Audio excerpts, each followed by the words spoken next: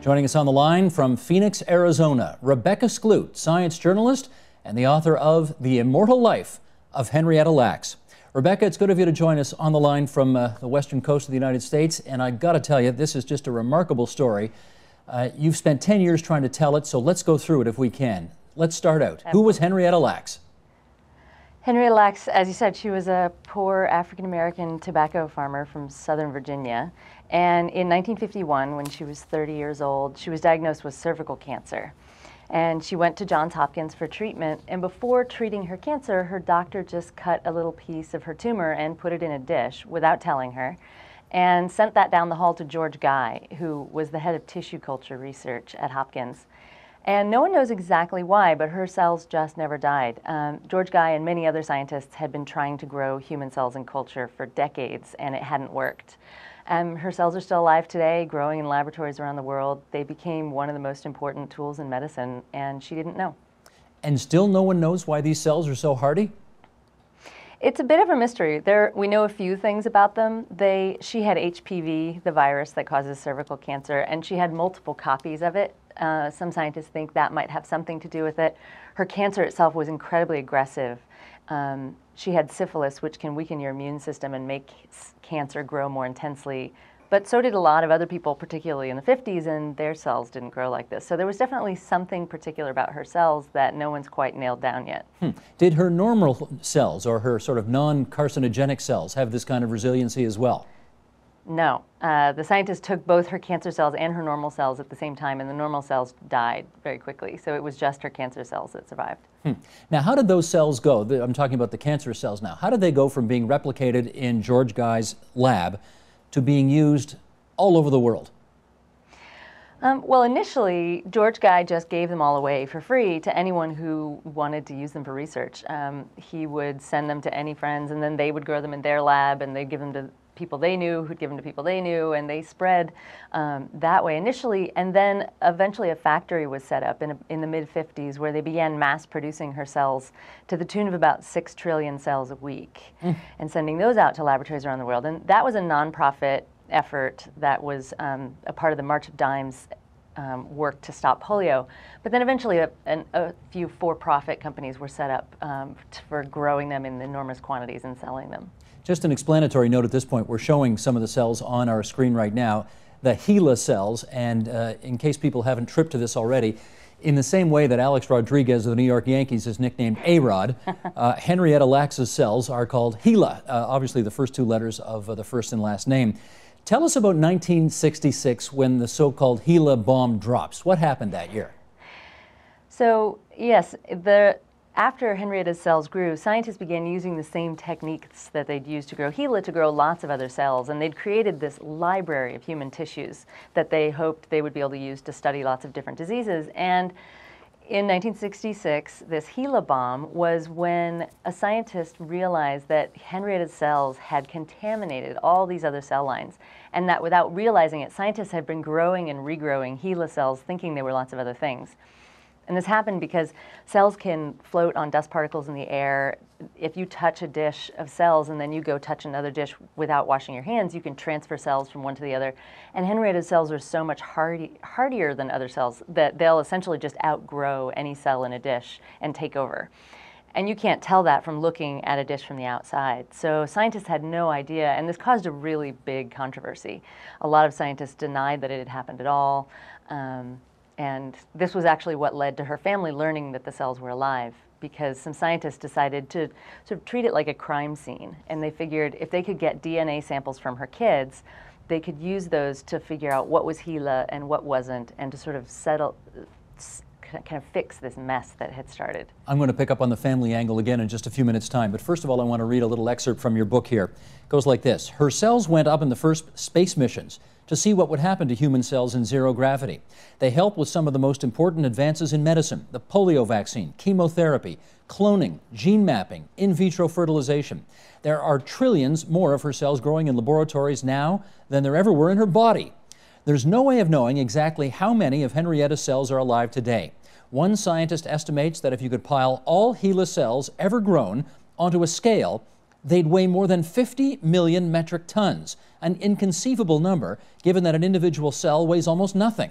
Another scientist calculated that if you could lay all HeLa cells ever grown end to end, they'd wrap around the Earth at least 3 times, spanning more than 350 million feet. In her prime, Henrietta herself stood only a bit over 5 feet tall.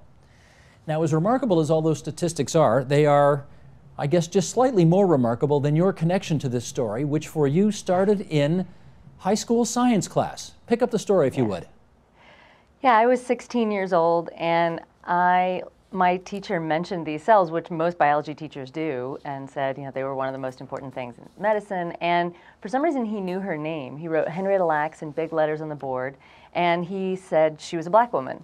And then that was it. And he erased the board, and class was over. And I went up to him after class, and I said, well, what else do we know about her? And who was she? And did she have any kids? And what do they think about all this? And he just said, that's it. Nobody knows anything. And I just sort of became obsessed at that point, and I really never let it go. And that was in the late 80s, so it's been a while. It has been a long journey for you. Now, the scientific community has not been covered with glory in any of this. So much of what was done to her was done without her knowledge, without her family's knowledge. How did all that happen? Well, you know, it was a very different time in the 50s. The concept of informed consent didn't even really exist yet. And so it was absolutely standard practice to take cells from people without their knowledge and use them in research. And scientists had no concept that someday they would be able to look in these cells and learn something about her kids or her grandkids, or that someday they might be worth money. That was all very far off in the future. For them, they were just trying to figure out the very basics of, you know, what is a cell? How does it function? What's a cancer cell? How does it behave differently than a normal cell? So they were working with, they really didn't even know what they were working with at the time. Later, when scientists went back to her children and did research on her children, it was a slightly different story, that we did have informed consent at that point. Well, but, pick up the story there, though, because the kids new. were not all that happy that you know, they were having their blood samples taken for reasons they weren't entirely clear about, right? Yeah, it's true. So Henrietta's husband had a 3rd grade education. He didn't know what a cell was, and he got this phone call one day. And the way he understood it was essentially, we've got your wife, she's alive in a laboratory. We've been doing research on her for the last 25 years, and now we have to test your children to see if they have the cancer that killed her, which wasn't what the scientist said at all, but he just didn't understand. He thought they had her in a cell, like a prison cell. That was the only kind of cell he'd ever heard of.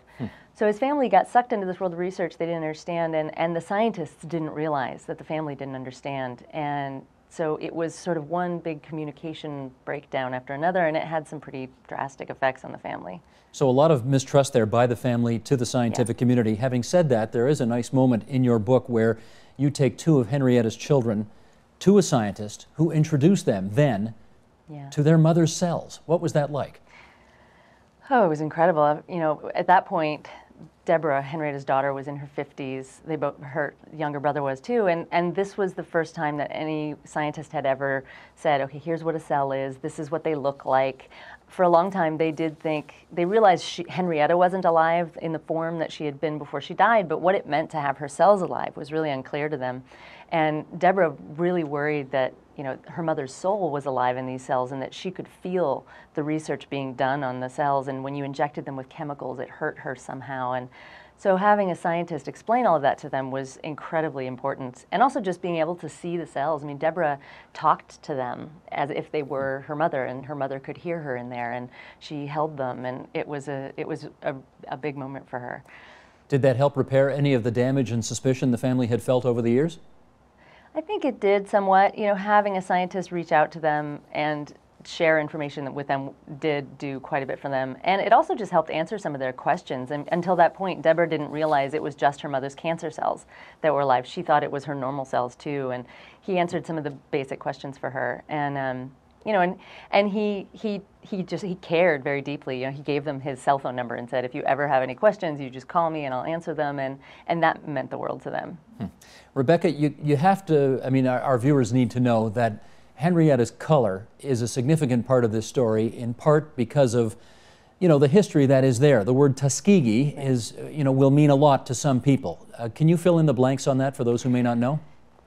Yeah, the Tuskegee syphilis studies are a famous research study done here for many, many years. It ended in the 50s.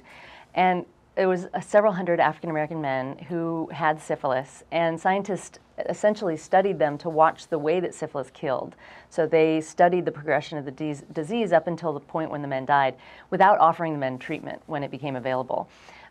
It's been held up as one of the most unethical studies really ever done in the United States, and it was all entirely on black men. And throughout history, African Americans in the United States have been used in research without their consent far more than any other groups. And so there's a lot of mistrust there. And the story of Henrietta Lacks has sort of become part of that, that history and is part of the mistrust of medical institutions. And let me follow up with another angle here on related to ethics, in this case the financial side of it. Once again from your book, Invitrogen sells HeLa products that cost anywhere from $100 to nearly $10,000 per vial.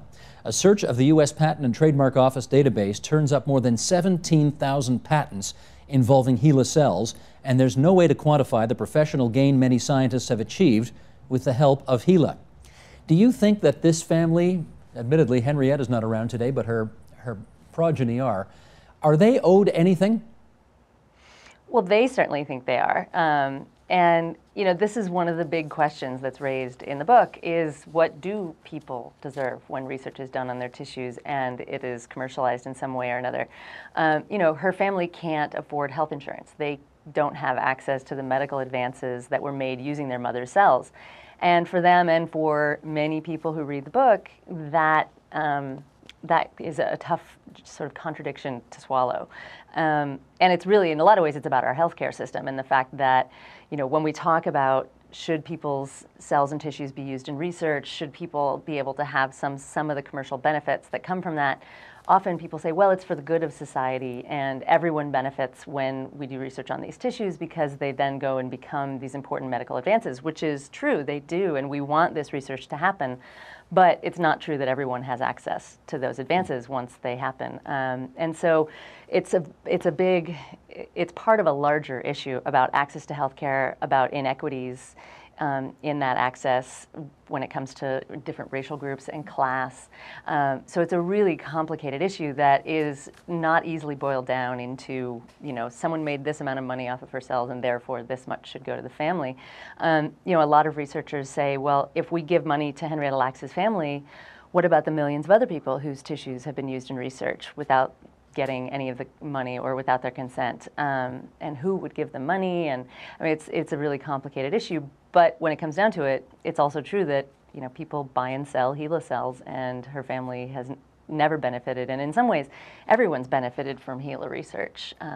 Anyone who's ever gotten a vaccine, you know, there's so many people out there who've benefited, and her family has sort of suffered at the hands of the cells. We will pursue these issues a little more when we have our discussion on the other side of the studio. But having said that, I can't help but be curious about all of the scientists who have had contact with the HeLa cells over the years that you have contacted, and whether any of them feel any remorse at the way all of this has transpired. Yeah, I get emails from scientists every day saying that they read the book, and their reaction is almost always the same, which is, you know, I had no idea. I've been working with these cells my entire career. I work with them in my lab every day. I did my dissertation on these cells, and I never stopped to think about where they came from, whether that person gave permission, whether she had a family that cared. And a lot of times I then get emails saying, well, and I use this other cell line, and do you know who that one came from, and if that person gave permission? So scientists really care quite a bit about knowing the story behind the cells, but then also thinking about the issues that the Lacks family story raises about trust and about the importance of communicating science to the general public. In a lot of ways, that's what the story comes down to, is the need to communicate what this research is when it's being done on people's tissues, and, you know, making it so people can understand what's going on so that they can give informed consent when they're asked for it. And so scientists really feel like it's important to get over these barriers that exist right now of mistrust and miscommunications. And so I hear over and over again that they feel like knowing this story will help that. A lot of people assume that scientists feel sort of unhappy that this story is out there, like they've been outed somehow, that they were trying to hide this history, which isn't the case at all. And when I was sort of going into the book, one of the things that was very important to me was to not demonize scientists.